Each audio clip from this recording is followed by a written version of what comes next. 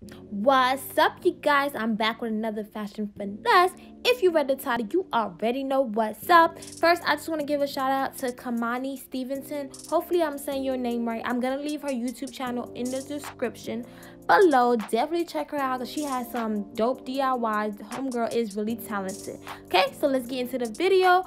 My blanket came already folded in half, so I'm just going to leave it like that. I'm taking the top that fits the way I like, and I'm just going to use that to trace out the pattern to make this. And I'm just going to cut all the way around till I cut out the shape of my top. And once you do that, you should really have something like this.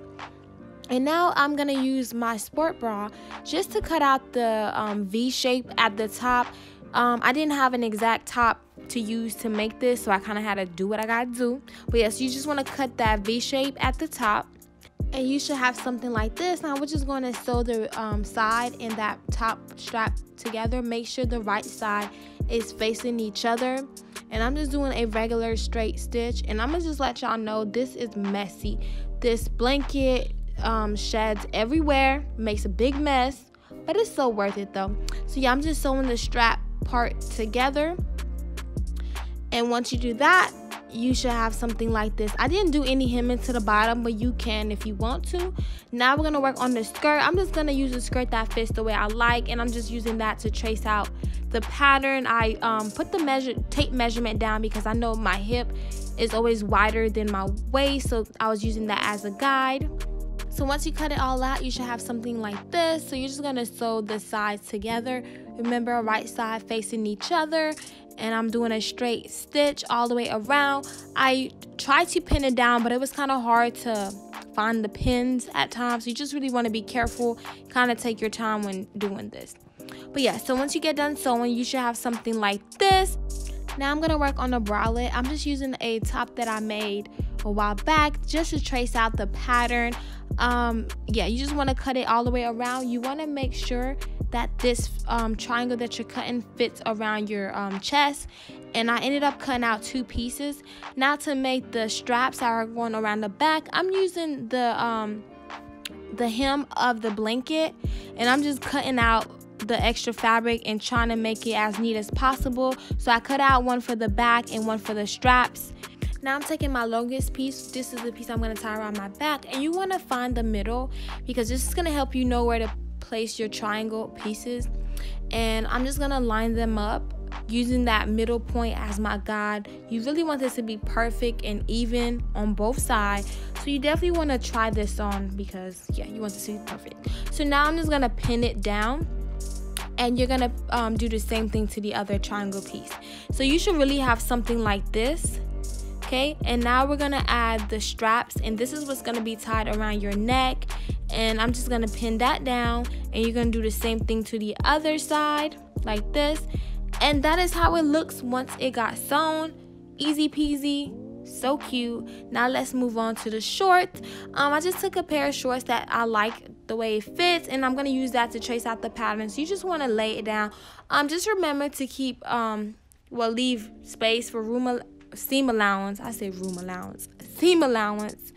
And I ended up cutting out 4 pieces, and now you just want to take 2 of your pieces, line them up together and pin. So you're gonna have something like this. Okay, now you just really want to sew it down.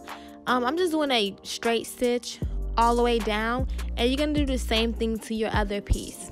Okay, so you really should have something like this. Now you're going to take both pieces and put them together, right side facing each other. You want to align everything perfectly, make sure everything is even, and you're going to pin the side, the crouch area, and the other side, and you're just going to sew that down. And I'm just doing a straight stitch.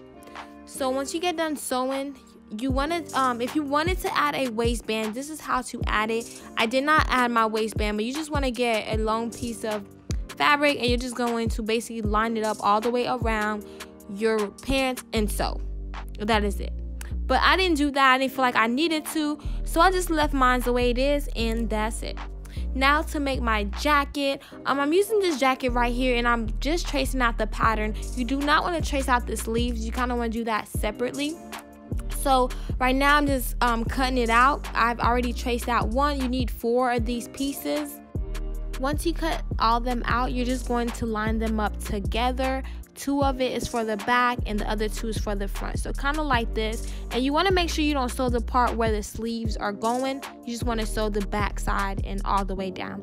And that is what I'm doing right now, just doing a straight stitch all the way down. Nothing fancy. I didn't even go back in to do a zigzag stitch. But yeah, so it looks like that. Now I'm adding my 2 front pieces. You just want to line them up, sleeve to sleeve. Yeah, and you're going to sew around the top and also on the side. Do not sew the opening of your sleeves because then you're going to mess it all up. But yeah, so once you sew everything down, you should really have something like this. And then we're going to add our sleeves to it. Let's go make the sleeve. To make the sleeves, I'm just using my jacket and I'm cutting out the shape of the sleeves because I want it to be exactly the same. So I'm just gonna cut that out, and you will need 4 pieces. Okay, you're gonna need 4 together. So this is how it looks so far. I got 2 pieces together, and you're just gonna sew the bottom part and the top part. And I'm just doing a straight stitch. Do not sew the opening part of your sleeve. So you should have something like this. You should still be able to fit your arms through it. So yeah, so once you got all your sleeves sewn down, now it's time to add it to your jacket. It's easier to do it from the inside out. Do not turn your jacket and sleeve inside out, but do it from the inside. You'll see. Okay, so I'm just lining up the edge of my sleeve to the edge of my sleeve opening, and I'm going to pin it all the way around. And you're gonna do the same thing to the other sleeve, and this just makes it easier and it just looks better. But yeah, so once you do that, you're going to sew it down. Okay, so I'm just doing a straight stitch all the way around. I didn't really need to do a zigzag stitch. The fabric held together pretty good. So once you sew both sleeves down, you're basically done.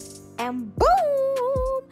That is how it turned out. You guys, I was so excited about this because it turned out so good. I cannot believe this is a blanket. It is so comfortable and so cozy. And this is the shorts. Super cute, super simple, and easy to make. Save your money and go get you a blanket. I was able to make multiple different pieces from this. So I just love it. I was able to create another look by just taking a piece of fabric and tying a knot in the front, and boom, you have a whole nother top. Like, what? You guys, I'm just so excited right now. I'm done talking. I really hope you guys enjoyed this video. Don't forget to like, comment, and subscribe. You know what? Peace. I'm out.